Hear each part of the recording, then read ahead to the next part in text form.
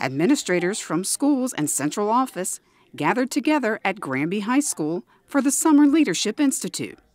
This 4-day event focused on the work that was done in the past year while setting the vision for the upcoming school year.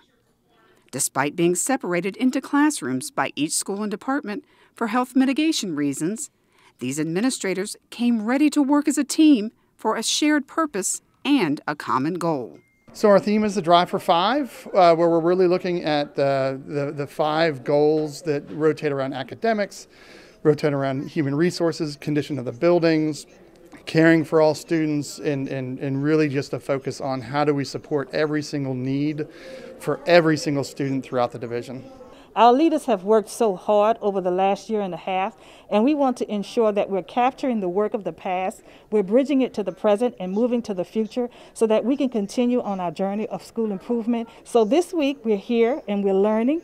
We're gathering all the information we can so that as we move back to our schools, we can go and prepare to lead our schools, to help our children, and to strengthen our community.